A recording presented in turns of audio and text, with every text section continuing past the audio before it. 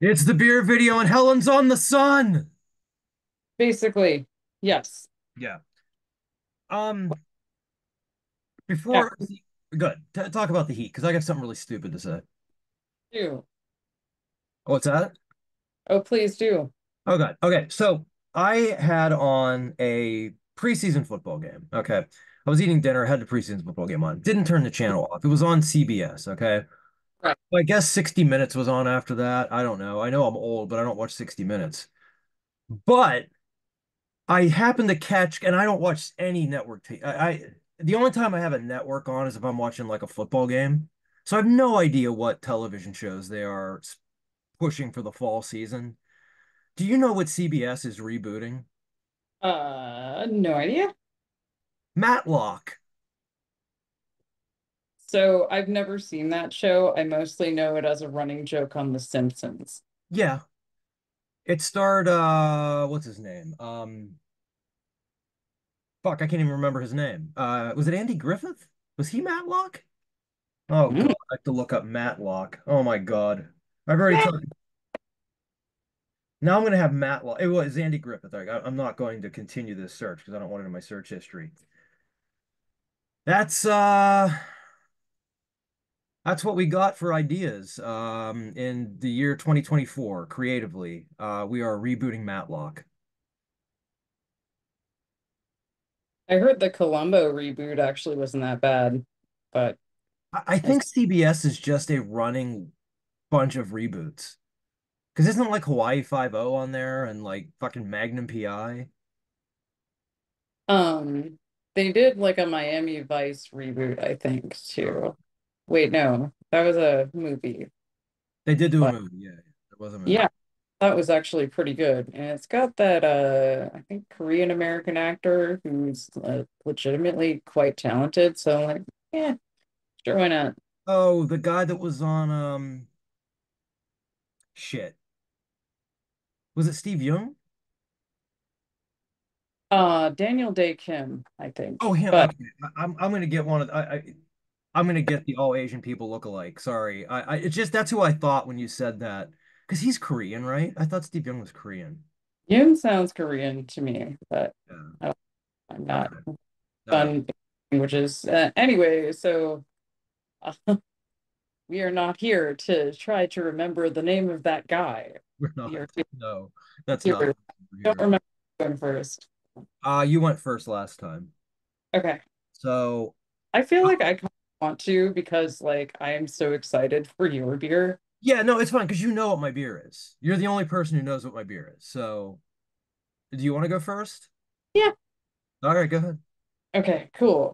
So I've got one from Wooden Ship. And got Oh, that cute logo. yeah. It's actually a collaboration between them and Haggard Brewing, which is out in St. Louis Park, which is like um a suburb to the west of here. Okay. I have no there. I should really see if it's bikeable at some point because there is like a bike trail that goes to St. Louis Park. Yeah. Anyway, Haggard does like small batch stuff. Um, I was looking at their website earlier. They are worker owned, by the way, pretty cool. Um, Thank and you. it's just a couple, like a very small operation. They do like barrel aged things. Yeah. So this is called Subsistence, and it's a kvass. Ooh. So I was debating whether to actually do it on here because if kvass is very alcoholic at all, like I don't know if it's even technically considered a beer. It's just like 2% alcohol. It counts. I can also tell how hot your porch is because that can is just sweating. Yeah, yeah, dude. Okay. So, from my brief Wikipedia skim, kvass is mostly made from rye, but you can make them from different grains. The description at the beer store described it as a kombucha-like thing, so Oh, we'll okay. see how that goes.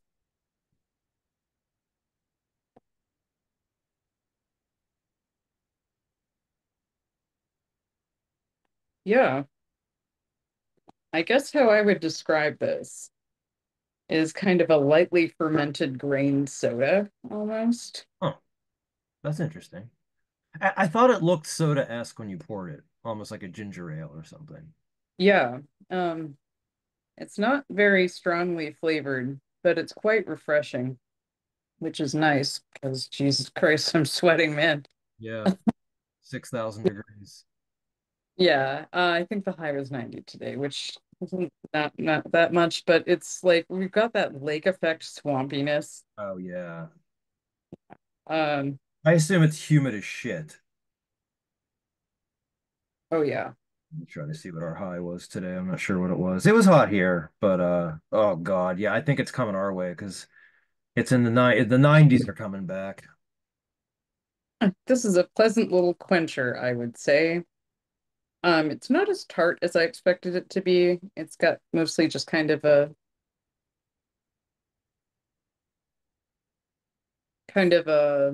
mild grain sweetness to it. Mm. Almost like a Hefeweizen, I would say, except without all the banana. You know what I mean? Or like maybe like kind of a milder saison. Okay, that makes sense. Kind of cool. My one issue with a lot of non-alcoholic beverage options is it's hard finding stuff that isn't a complete sugar bomb. Yeah. I don't know. Maybe I'm just a freak, but I would like pay decent money for like savory soda, and that's kind of what this is. Savory soda, that's crazy. Yeah. Oh, it's a good time. I like this. Wooden Ship does it again. I'm hoping I'm able to check out more stuff from Haggard as well. Yeah. Kind of like when breweries do these weird styles that like most people haven't really heard of. I think mm, um the brewery you're about to try one from, we they did like kind of the Scandinavian farmhouse ale that I didn't see around here a whole lot. And then after they did theirs, a bunch of people did one. So I don't know. It's cool. It's cool to have something that isn't like a sugary sweet fruit sour, just like the 9 millionth iteration of an IPA. And Yeah. I know there's a lot of variety within them, but God, sometimes I get so burned out. No, I hear you because like when I've been looking for beers, like I would find cans I would find interesting or names of beers, and I'd like, what is this? It's an IPA. Ugh. Like I just can't. What am I going to say about another IPA? That's just a regular IPA. I mean, we've all had them. They're fine. Um, Really but on an IPA, but I probably will next week, to be honest. Um, for Hate Week. oh no, Well, next week's Hate Week. it's from a really good brewery. So I have honestly the reason I picked it from the beer store's selection was because it's got like this brewery consistently has really great label art. Yeah. Beers don't actually blow my socks off. They're mostly just fine. Yeah. Uh, they've got whoever like designs their labels, like give that person a promotion. They look stunning consistently. It's a selling point. I mean, I've bought many a beer just because of the can art, you know? That's basically how I buy wine. I don't know what grape varietals are. I Yeah. barely know like what different wine types are. I buy the wine if it's got a funny little guy on it.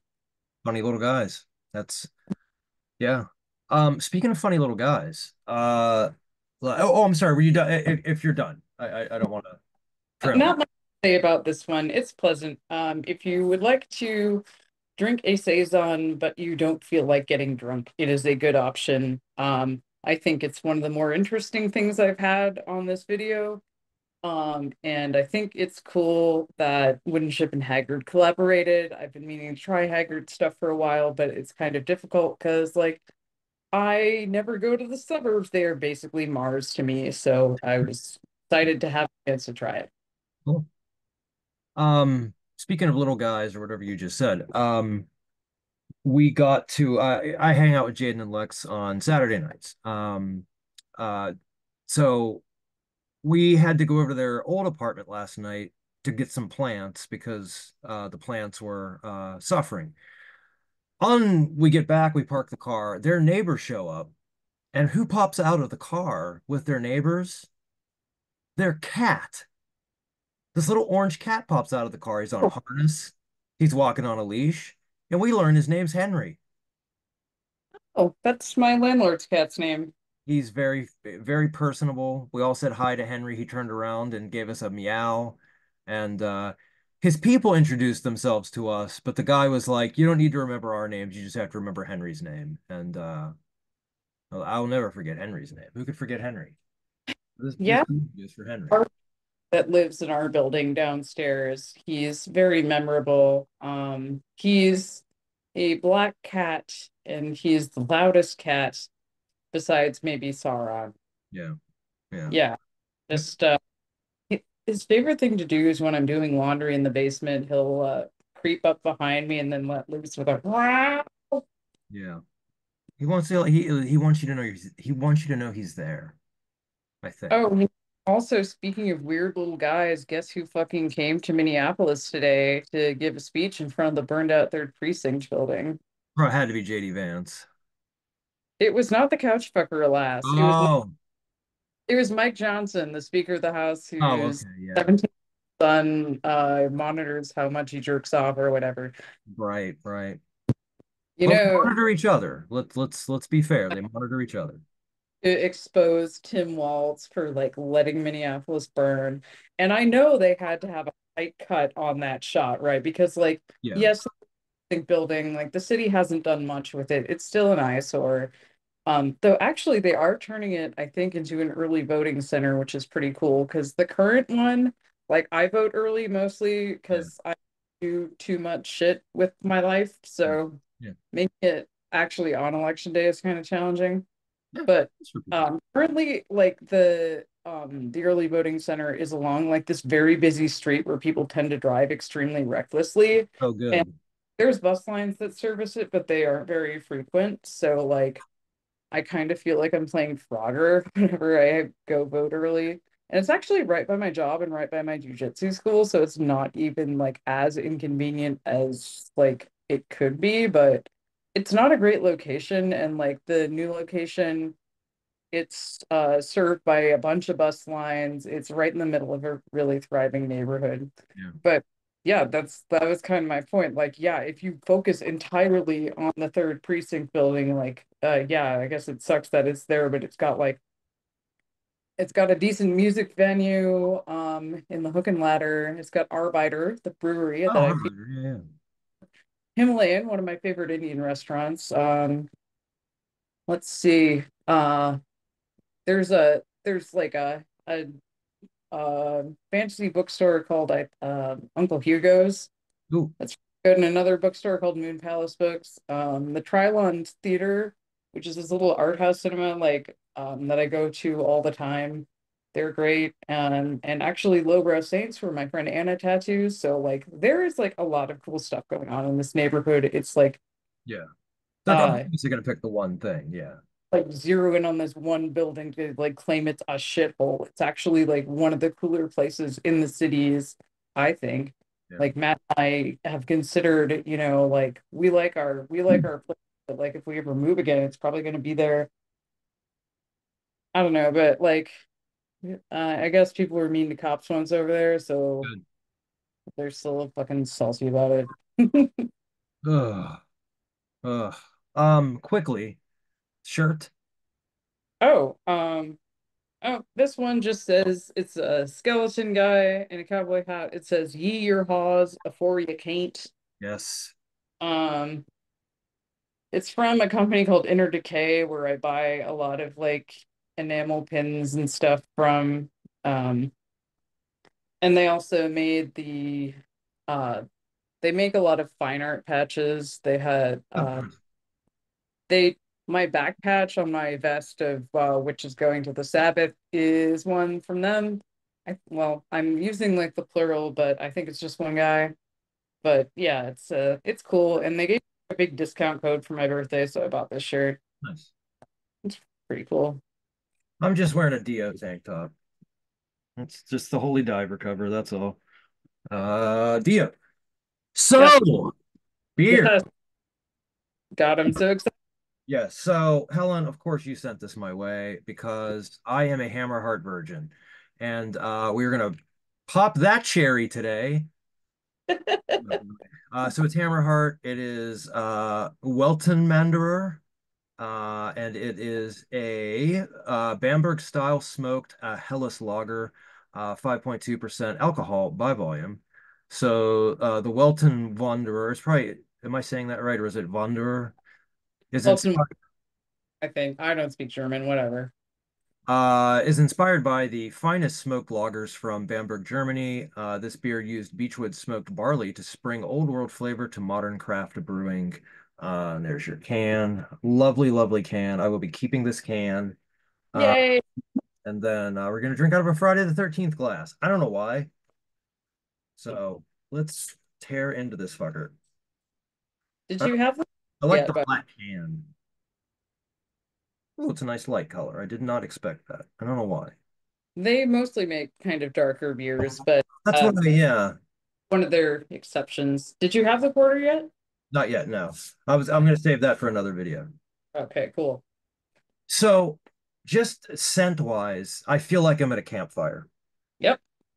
Yeah, I feel like I'm sitting out back in the fall, sitting in front of the fire and getting ready to enjoy a beer. And so let's do that. Oh my. Well, this is just refreshing. Um, so I've had some smoked beers and some smoked whiskeys before, and the issue I run in with them a lot of times is almost like the dessert beers where it's like too much smoke. Yeah. Um, I had a whiskey like that at a place here in Pittsburgh called Industry Public House, and I had to like choke it down because I was like, it's too much. It's way too much smoke. This is perfect. Um, as I'm speaking, I am getting the sensation of um what was it? The smoked what about saying I already forgot. Oh, the beechwood smoked barley. Like I'm just getting that as I speak, and it's a really pleasant taste. And the aroma is incredibly pleasant as well. As soon as I put this in my again, I expected a little bit of a different taste. I don't mean that in a bad way at all. Oh, I'm burping. But it tastes so clean and refreshing.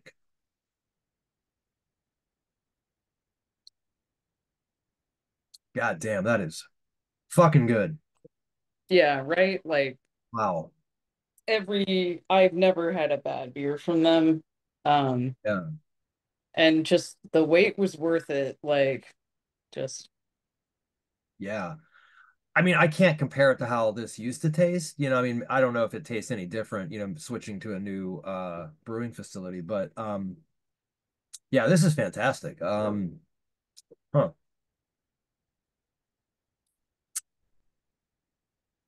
man. It has the how do I put this? It's easy to drink. Uh yep. the carbonation is there, but it's not, you're not burning your tonsils. Um this could be I could see this being a beer that I consume very quickly. Because it's warm outside. This is actually refreshing and while not quenching my thirst, because beers don't really do that, it's really nice. It's just a nice, yeah, I would want to be in front of a campfire. Um, I'm trying to think if this would be better when it's warm or if it's cold outside. I guess it doesn't matter. It would be good either way. But yeah, this is fantastic. This was worth the wait for me as well. Not having had sampled any of Hammerheart stuff yet, and I'm going to enjoy this over the next hour. Once we get off of this, because I have some writing to do, and this will be a nice companion while I write. So this is great, Austin. I never doubted you for a second. God. Yeah, this is nice. Oh, if you're anywhere in Hammerheart's vicinity, which I know isn't super wide, yeah, I highly recommend this. I can't get over. It's basically Minnesota, I think. Yeah, But I know I think there was some talk about distributing kind of in the greater Midwest area, but I don't know if they've got um production capacity quite there yet. sure, sure, yeah, yeah, yeah. That makes sense. Um, it's so dumb. I just am enjoying talking because as I talk, I'm getting the smoked aroma, and it's like I'm chewing on a nice smoked bacon. Yep. Yep. Oh, it's so good. Like I mean, Hammerheart isn't super, super expensive. It is kind of on the more expensive end, but it's always, always worth it. Yeah. Like, most local breweries, even the ones I generally like, will have at least one dud in the lineup, but like I can't think of a single Hammerheart beer I haven't enjoyed. Yeah. Well, I at least now can wear my Hammerheart shirt and not feel like a complete fucking poser. So Yay. thank you, Helen, for sending these. I appreciate it. Oh God, I keep burping. And I am going to put a package together for you as well of some local stuff. God, once I figure out what that is going to be, and I'll send it your way. Um, cool. And um, Hammerheart is consistently getting stuff in stores in the cities now that they've got their production like in hand. So I can send you more of this. yeah, I will. I will definitely. We'll just start. We'll just keep exchanging stuff. Why not? Oh Good, yeah. good way to share beers. My friend Stephanie, who's in Chicago, we did that for a little while where we kind of traded local beers back and forth because we get Three Floyds here now, but at the time we didn't, and I had to drive to Ohio to get Three Floyds. Um, but now that's not a problem. I can find it pretty much anywhere now. So We started getting it in Minneapolis like I want to say not super recently, but it was within like the past 5 years. mhm, Yeah, we used to have to go to Chicago for it. Like I don't know how the distribution mechanics work, but yeah, kind of. But yeah, now it's a regular feature. It is kind of fun though that like they keep swinging for the fences with these weird expensive ones that I don't think anyone buys. yeah, Um, I mean, they make like kind of the good staples as well. they do. So I Yeah, don't. yeah. Their staples are all good. I mean, it's not like necessarily beers I would, mail across the country, but they're good. They're serviceable, and you're not going to have a bad time drinking them. Um, Their Pilsner actually is one of the only Pilsners I've legitimately enjoyed. It's not a style I care for, yeah, but yeah, I just they're a big part of the beer lineup at the arcade bar I go to. yeah. And so they have like the standard stuff like I think what's it called? Zombie Dust and Gumball, Gumball. yeah. Yeah, and then they have this like double IPA, I think it is. That's like $16 for a little 12-ounce tulip glass. I'm like, Jeez. I like I like Three Floyds, but I don't that amount of money worth of like Three Floyd. That's a little much. Oh, Yeah. the hops are starting to come in. That's funny.